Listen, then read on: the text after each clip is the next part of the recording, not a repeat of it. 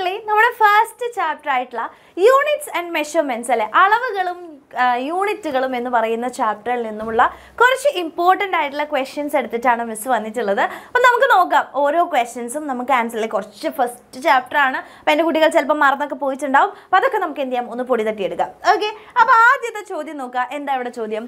1 millimeter is the least count of A metre scale. നമുക്കറിയാം metre സ്കെയിലിൻ്റെ least count എന്ന് പറയുന്നത് 1 millimeter ആണ്. അപ്പോൾ ചോദ്യം എന്താണെന്ന് വെച്ചാൽ എന്താണ് മക്കളെ ഈ ലീസ്റ്റ് കൗണ്ട് എന്നാണ് ചോദിച്ചിട്ടുള്ളത് അല്ലേ. അപ്പം നമുക്കറിയാം ലീസ്റ്റ് കൗണ്ട് എന്ന് വെച്ച് കഴിഞ്ഞാൽ എന്താ, ഒരു മീറ്റർ സ്കെയിൽ ഉപയോഗിച്ചിട്ട് നമുക്ക് അളക്കാൻ സാധിക്കുന്ന ഏറ്റവും ചെറിയ അളവിനെയാണ് നമ്മൾ ലീസ്റ്റ് കൗണ്ട് എന്ന് പറയുന്നത് അല്ലേ. അപ്പോൾ ഒരു മീറ്റർ സ്കെയിൽ നമുക്ക് തരികയാണെങ്കിൽ അതിൽ ഉപയോഗിച്ചുകൊണ്ട് അല്ലെങ്കിൽ അത് ഉപയോഗിച്ചുകൊണ്ട് അളക്കാൻ സാധിക്കുന്ന ഏറ്റവും സ്മോളസ്റ്റ് ആയിട്ടുള്ള മെഷർമെൻറ്റിനെയാണ് നമ്മൾ എന്ത് വിളിക്കുന്നത്, ലീസ്റ്റ് കൗണ്ട് എന്ന് വിളിക്കുന്നത് കേട്ടോ. അപ്പോൾ മനസ്സിലാക്കുക, it is the smallest length that can accurately measured using A metre scale.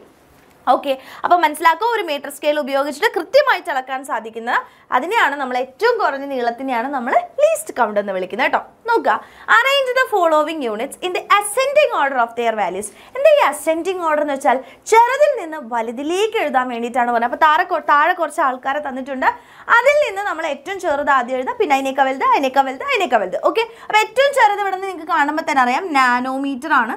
അതിനേക്കാൾ വലുതാണ് മൈക്രോമീറ്റർ, മൈക്രോമീറ്ററിനേക്കാൾ വലുതാണ് സെൻറ്റിമീറ്റർ, അതിനേക്കാൾ വലുതാണ് കിലോമീറ്റർ. ഇതാണ് നമ്മളുടെ ആൻസർ. ഓക്കെ, അടുത്ത ചോദ്യത്തിലേക്ക് പോവാം. നോക്കുക, how many seconds makes A 1 solar day അല്ലേ.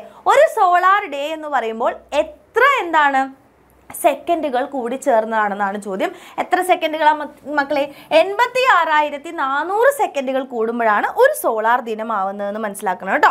ഓക്കെ, നോക്കുക, ഒന്നാമത്തെ പദജോടിയിലെ ബന്ധം കണ്ടെത്തി രണ്ടാമത്തത് പൂരിപ്പിക്കുക. ഓക്കെ, ഐഡന്റിഫൈ ദ ഫസ്റ്റ് നോക്കുക, എന്നിട്ട് അടുത്തത് എഴുതുക, അത്രേ ഉള്ളൂ. അപ്പോൾ വ്യാപ്തത്തിൻ്റെ യൂണിറ്റ് മീറ്റർ ക്യൂബ് ആണ്. അങ്ങനെയെങ്കിൽ സാന്ദ്രതയുടെ യൂണിറ്റ് എന്താണെന്നാണ് ചോദ്യം. അപ്പോൾ ഡെൻസിറ്റി എന്ന് പറയുമ്പോൾ നിങ്ങൾക്കറിയാം ഡെൻസിറ്റിയുടെ യൂണിറ്റ് എന്ന് പറയുന്നത് അല്ലെങ്കിൽ ഇക്വേഷൻ എന്ന് പറയുന്നത് മാസ് ബൈ വോളിയാണ്. അപ്പോൾ മാസിനെ നമ്മൾ കിലോഗ്രാമിലാണ് അളക്കുക ആൻഡ് വോളിയത്തിനെ നമ്മൾ മീറ്റർ ക്യൂബിലാണ് അളക്കുക. സോ എന്താണ് kilogram per metre cube, kilogram per metre ക്യൂബാണ് കേട്ടോ. അപ്പോൾ യൂണിറ്റുകളൊക്കെ ഒന്ന് പഠിച്ചു വെക്കുക കേട്ടോ. നോക്കുക, right the appropriate unit four expressing the distance between the planets in the solar system അല്ലേ. അപ്പം നമ്മളുടെ സൗരയൂഥത്തിൽ പ്ലാനറ്റ്സുകളുടെ അഥവാ ഈ ഒരു ഗ്രഹങ്ങളുടെ ഇടയിലൊക്കെയുള്ള ദൂരത്തിനെ അളക്കാൻ നമ്മൾ ഉപയോഗിക്കുന്ന ഏതാണ്, നിങ്ങൾക്ക് എല്ലാവർക്കും അറിയാം, ആസ്ട്രോണമിക്കൽ യൂണിറ്റ് ആണ് അല്ലേ മക്കളെ. ആസ്ട്രോണമിക്കൽ യൂണിറ്റ് കേട്ടോ. ഈ AU എന്ന് വെച്ചാൽ അതിൻ്റെ അർത്ഥം എന്താണ്, ആസ്ട്രോണമിക്കൽ യൂണിറ്റ്. ഈ ആസ്ട്രോണമിക്കൽ യൂണിറ്റ് എന്ന് വെച്ച് കഴിഞ്ഞാൽ എന്താണെന്നറിയോ, അതായത് ഒരു ആസ്ട്രോണമിക്കൽ യൂണിറ്റ് എന്ന് വെച്ചാൽ 15 കോടി കിലോമീറ്റർ ആണ്. 15 കോടി കിലോമീറ്ററിനെയാണ് നമ്മൾ ചുരുങ്ങിയിട്ട് എന്ത് വിളിക്കുന്നത്, ഒരു ആസ്ട്രോണമിക്കൽ യൂണിറ്റ് എന്ന് പറയുന്നത് കേട്ടോ. അതും കൂടെ എൻ്റെ കുട്ടികളൊന്ന് ഓർത്തിരിക്കുക. അടുത്തത് നോക്കുക, the basic unit of mass ആണ് കിലോഗ്രാം അല്ലെ. കിലോഗ്രാമിൻ്റെ ബേസിക് ആയിട്ടുള്ള യൂണിറ്റ് എന്ന് പറയുന്നത് എന്താണ് മക്കളെ, മാസിൻ്റെ ബേസിക് യൂണിറ്റ് കിലോഗ്രാം ആണ്. അപ്പോൾ എന്താണ് മാസ് എന്നാണ് ചോദിച്ചത് അല്ലെ. വാട്ട് ഇസ് മാസ് അല്ലെ. മാസ് എന്ന് വെച്ചാൽ എന്താ, ഒന്നുമില്ല, ഒരു ക്വാണ്ടിറ്റി ഓഫ് മാറ്റർ ആണ്. ഒരു സാധനത്തിൻ്റെ മാറ്ററിൻ്റെ ക്വാണ്ടിറ്റി അഥവാ ദ്രവ്യത്തിൻ്റെ അളവിനെയാണ് നമ്മൾ എന്ത് വിളിക്കുന്നത്, മാസ് എന്ന് വിളിക്കുന്നത് കേട്ടോ. അപ്പോൾ mass is the measure of quantity of matter, അതായത് ദ്രവ്യത്തിൻ്റെ അളവ് എത്രയാണ് അതിനെയാണ് നമ്മൾ എന്ത് വിളിക്കുക, മാസ് എന്ന് വിളിക്കുന്നത് കേട്ടോ.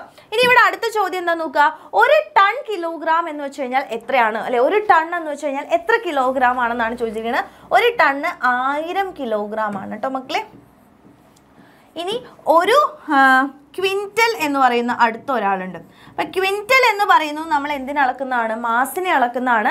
ഒരു ക്വിൻറ്റൽ എന്ന് വെച്ച് കഴിഞ്ഞാൽ 100 കിലോഗ്രാം ആണ്. അതും ചോദിക്കാനുള്ള സാധ്യതയുണ്ട്.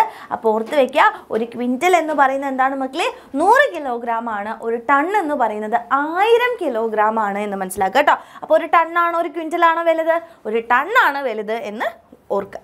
നോക്കുക, the fundamental unit of time is second. What is A solar day അല്ലെ. ഒരു സോളാർ ദിനം എന്ന് പറഞ്ഞു കഴിഞ്ഞാൽ എന്താണെന്നാണ് ചോദിച്ചിരിക്കുന്നത്. നിങ്ങൾക്ക് എല്ലാവർക്കും അറിയാം എന്താ സോളാർ ഡേ എന്ന് വെച്ച് കഴിഞ്ഞാൽ, ഒരു ന്യൂൺ തൊട്ട് അടുത്ത ന്യൂൺ വരെയുള്ള, ഒരു ഉച്ച തൊട്ട് അടുത്ത ദിവസം ഉച്ച വരെയുള്ള സമയത്തിനെയാണ് നമ്മൾ എന്ത് വിളിക്കുക, ഒരു സോളാർ ഡേ എന്ന് പറയുക. അപ്പോൾ ഒരു ദിവസത്തിനെ തന്നെയാണ് പറയുന്നത്, പക്ഷേ ഉച്ച മുതൽ അടുത്ത ദിവസം ഉച്ച വരെയുള്ള സമയം കേട്ടോ. അപ്പോൾ ഒരു ന്യൂൺ തൊട്ട് നെക്സ്റ്റ് ഡേ ന്യൂൺ വരെയുള്ള സമയത്തിനെയാണ് നമ്മൾ എന്ത് വിളിക്കുന്നത്, സോളാർ ഡേ എന്ന് വിളിക്കാം. How many seconds makes 1 solar day എന്നാണ് ചോദിച്ചാൽ ഒരു ദിവസത്തിൽ എത്ര സെക്കൻഡുകളുണ്ട്? 86,400 സെക്കൻഡുകളാണ് കേട്ടോ. ഈ കാര്യം നിങ്ങൾ കാണാതെ തന്നെ പഠിച്ചോളാം. 86,400 സെക്കൻഡുകളാണ് ഉള്ളത്. ഓക്കെ, നോക്കുക, അളവുകളുടെ പ്രത്യേകതയെ അടിസ്ഥാനമാക്കിയിട്ട് കൂട്ടത്തിൽ പെടാത്തതിനെയാണ് കണ്ടത്. ഓക്കെ, ഇതിൽ പെടാത്തതിനെയാണ് കണ്ടുപിടിക്കുന്നത് കേട്ടോ. അപ്പോൾ മാസ, സമയം, വ്യാപ്തം, നീളം അല്ലേ? മാസ, ടൈം, വോളിയം, ലെങ്ത്. നിങ്ങൾ ആലോചിക്കുക, ഇതിൻ്റെ ഇടയിൽ കയറി നടക്കുന്ന ഒരാളാണ് വ്യാപ്തം അഥവാ വോളിയം എന്ന് പറയുന്നത്. നിങ്ങൾ ആലോചിക്കുക, ഈ വ്യാപ്തം വോളിയം എന്താ മക്കളെ? ഡിറൈവ്ഡ് യൂണിറ്റ് ആണ് അഥവാ വ്യുൽപ്പന്ന യൂണിറ്റ് ആണ് അല്ലേ? അപ്പോൾ അത് വ്യുൽപ്പന്ന യൂണിറ്റ് അഥവാ ഡിറൈവ്ഡ് യൂണിറ്റ് ആണ്. ബാക്കി എല്ലാവരും എന്താണ്? ഫണ്ടമെന്റൽ ആയിട്ടുള്ള യൂണിറ്റ്സ് ആണ് കേട്ടോ. അപ്പോൾ ലെങ്ത് ആണെങ്കിലും മാസം ആണെങ്കിലും ടൈം ആണെങ്കിലും അവർ ഫണ്ടമെന്റൽ ക്വാണ്ടിറ്റി ആണ്, അടിസ്ഥാന അളവുകളാണ്. പക്ഷേ ഇതിൻ്റെ ഇടയിൽ കയറി കിടക്കുന്ന വോളിയം അഥവാ വ്യാപ്തം എന്ന് പറയുന്നത് വ്യുൽപ്പന്ന ഡിറൈവ്ഡ് ആയിട്ടുള്ള യൂണിറ്റ് ആണ്. അതാണ് കാരണം. അപ്പോൾ അതവിടെ കൃത്യമായിട്ട് നമ്മൾ എഴുതി കൊടുക്കണം കേട്ടോ. അടുത്ത് നോക്കുക, സൗരയൂഥ ഗ്രഹങ്ങളിലേക്കുള്ള ദൂരം അളക്കാൻ നമ്മൾ ഉപയോഗിക്കുന്നത് ഏത് യൂണിറ്റാണ്? നിങ്ങൾക്ക് എല്ലാവർക്കും അറിയാലോ, പ്ലാനറ്റ്സിൻ്റെ ഇടയിലുള്ള യൂണിറ്റ് ഏതാണ്? ആസ്ട്രോണമിക്കൽ യൂണിറ്റ് ആണ്. ഓക്കെ, ആസ്ട്രോണമിക്കൽ യൂണിറ്റ് ആണ്. ഇനി നോക്കുക, which among the following is A derived quantity എന്നാണ് ചോദിച്ചിരിക്കുന്നത്. അപ്പോൾ താഴെ കൊടുത്തിരിക്കുന്നവയിൽ വ്യുൽപ്പന്ന അളവ് ഏതെന്നാണ് ചോദിച്ചത്. അപ്പോൾ വ്യുൽപ്പന്ന അളവ് ഏതാണെന്ന് നമുക്ക് നോക്കാം. മാസ വ്യുൽപ്പന്നമാണോ? അല്ല. ഡിസ്പ്ലേസ്മെന്റ് എന്ന് വെച്ചാൽ ദൂരമാണ്, അത് ലെങ്ത്തിലാണ് അളക്കുക. വോളിയം അല്ലേ? വ്യാപ്തം അഥവാ വോളിയം എന്ന് പറയുന്നത് ഡിറൈവ്ഡ് യൂണിറ്റ് ആണ്, വ്യുൽപ്പന്ന യൂണിറ്റ് ആണ് എന്ന് മനസ്സിലാക്കുക. റെഡി? അടുത്ത ചോദ്യത്തിലേക്ക് നമുക്ക് കടക്കാം. Identify the relation from the first and സെക്കൻഡിനെ പൂരിപ്പിക്കണം. Okay, അപ്പോൾ ലെങ്ത് മീറ്ററിലാണ്, ടൈം എന്താ? സെക്കൻഡ് അല്ലേ? സ്പീഡോമീറ്റർ സ്പീഡ് അളക്കാൻ ഉപയോഗിക്കും. സൺഡയൽ എന്തളക്കാനാണ് മക്കളെ ഉപയോഗിക്കുന്നത്? ടൈം അല്ലേ? അപ്പോൾ ഇവിടെ മലയാളത്തിലും അതേപോലെ എഴുതി കൊടുക്കുക. സെക്കൻഡ് സമയം അളക്കാനാണ് ഉപയോഗിക്കുന്നത് കേട്ടോ. സമയം. റെഡി? ക്ലിയർ ആണോ? ക്രിസ്റ്റൽ ക്ലിയർ ആണോ? അപ്പോൾ അങ്ങനെയാണെങ്കിൽ ദാ പിടിച്ചോ, അടുത്ത ചോദ്യത്തിലേക്ക് നമുക്ക് കടക്കാം. Find the odd one out from the following and justify your answer. അപ്പോൾ odd one out ആണ് കണ്ടുപിടിക്കാനുള്ളത്. റെഡി? അപ്പോൾ നോക്കാം, metre, light year, second, astronomical unit ഏതാ? ഇതിൻ്റെ ഇടയിൽ ഒളിഞ്ഞു കിടക്കുന്ന ആളെന്ന് പറയുന്നത് നമ്മുടെ സെക്കൻഡ് ആണ് അല്ലേ? സെക്കൻഡ് എന്ന് പറയുന്നത് ടൈം അഥവാ സമയത്തിൻ്റെ യൂണിറ്റ് ആണ്. ബാക്കി എല്ലാവരും എന്തളക്കാൻ ഉപയോഗിക്കുന്നതാ? ലെങ്ത്, നീളം അളക്കാൻ ഉപയോഗിക്കുന്നതാണ് കേട്ടോ. ഇപ്പം മീറ്റർ ആണെങ്കിലും ലൈറ്റ് ഇയർ ആണെങ്കിലും ആസ്ട്രോണമിക്കൽ യൂണിറ്റ് ആണെങ്കിലും ഇവരെല്ലാവരും എന്തളക്കാനാ?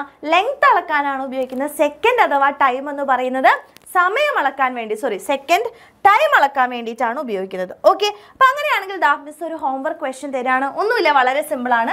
ലെങ്ത്തിൻ്റെ യൂണിറ്റ് മീറ്റർ ആണെങ്കിൽ മാസിൻ്റെ യൂണിറ്റ് എന്താണ് എന്നാണ് എൻ്റെ കുട്ടികൾ കമൻറ്റ് ചെയ്യേണ്ടത്. അപ്പോൾ ഫിസിക്സിലെ ഈ ഒരു ചാപ്റ്ററിൽ നിന്ന് ഫുൾ മാർക്ക് നിങ്ങൾക്ക് വാങ്ങിക്കുമെന്ന് ഉറപ്പ് അല്ലെ? അത് പ്രൂവ് ചെയ്യാൻ വേണ്ടിയിട്ട് എന്ത് ചെയ്യുക? ഇതിൻ്റെ ഈ ഒരു മാസ് എന്ന് പറയുന്നതിൻ്റെ എന്താണ് ആൻസർ എന്നുള്ളത് താഴെ കമൻറ്റ് ചെയ്യുക. അപ്പോൾ മാക്സിമം ഫ്രണ്ട്സിന് ഷെയർ ചെയ്യുക മക്കളെ. ഒരു ലൈവുകൾ നിങ്ങൾ മിസ് ചെയ്യരുത്. ഈ അവസാന നിമിഷത്തിൽ നമ്മൾ അടിപൊളിയായിട്ട് പഠിക്കേണ്ടതുണ്ട്. അപ്പോൾ ഇപ്പോൾ പഠിച്ചു കഴിഞ്ഞാൽ നമുക്ക് ഫുൾ മാർക്ക് തന്നെ വാങ്ങിക്കാൻ പറ്റും. അപ്പോൾ അതുകൊണ്ട് ഫ്രണ്ട്സിനെ ഒക്കെ കൂട്ടുക, ലൈവ് അറ്റൻഡ് ചെയ്യുക, വീഡിയോസ് കാണുക, നന്നായിട്ട് പഠിക്കുക. നമുക്ക് ബേസിക് സയൻസിൽ ഫുൾ മാർക്ക് സ്കോർ ചെയ്യണം. ഓക്കെ മക്കളെ, അപ്പോൾ അടുത്ത വീഡിയോ ആയിട്ട് കാണാം. ടാറ്റാ.